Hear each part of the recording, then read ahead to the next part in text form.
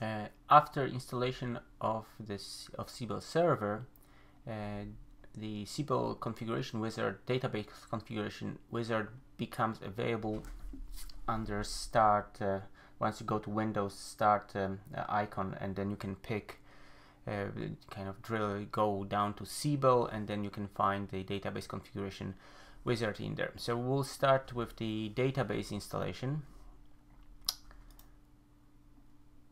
I will use Microsoft SQL Server. If you recall, in the first steps I created my Siebel database in Microsoft SQL Server 2016 Developer Edition. I'll install database and pick install Siebel database.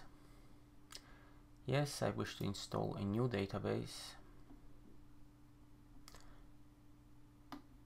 Actually, let's try. No, I already have a Siebel database installed, because I did create a database and I did generate the statements from grantuser.sql. So I will choose this. grantuser.sql has been run.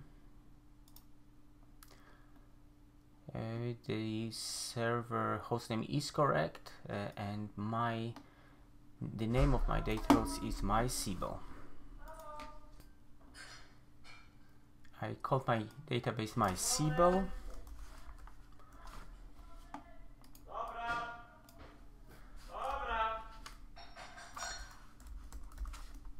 Okay, clicking next here, and I want to install a Unicode database.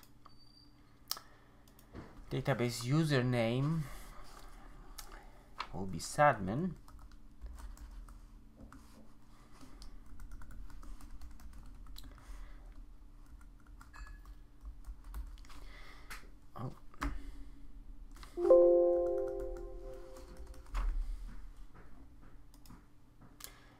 Database table owner will be SA.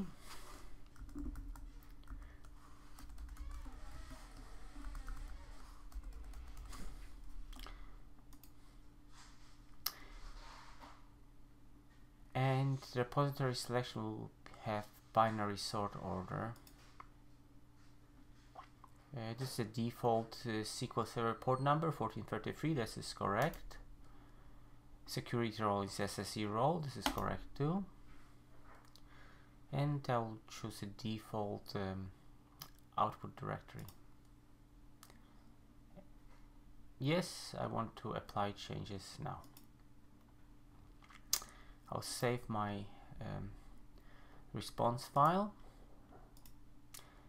in log files folder.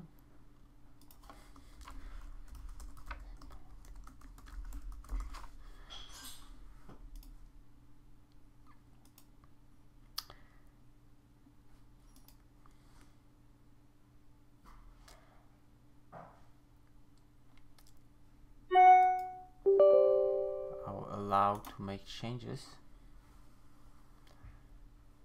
Okay, so let's see here. I'll start my Siebel database configuration after adding all these parameters, passing all these parameters. This will take a while, so once I see that it gets going, I will pause recording.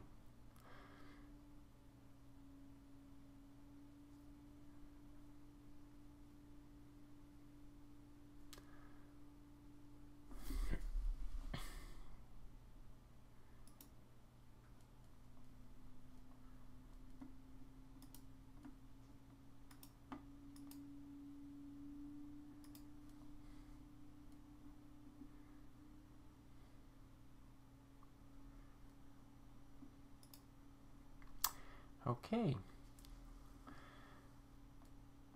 so this is creating all the tables, entering seed data, and as I mentioned, this will take a while, so I'm pausing recording now and restart when this is done.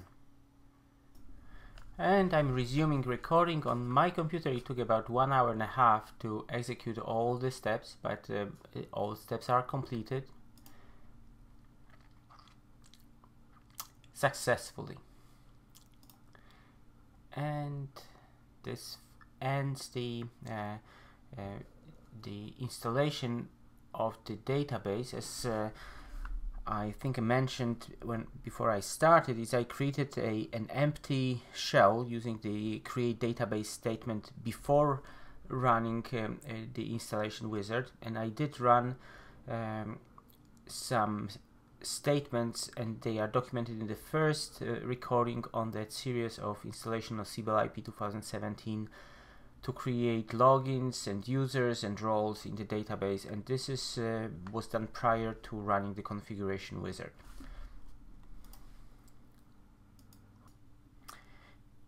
There is one more thing that I'm going to do before I finish. I will update statistics in my Siebel database after that massive operation that was just completed, and this may also run for a while.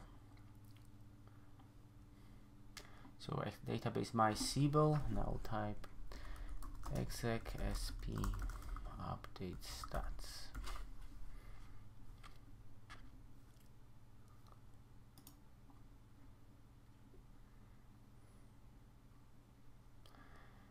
So this may run for a while. I will finish recording right now, but that's a good thing to do after the amount of inserts that were just done in that database.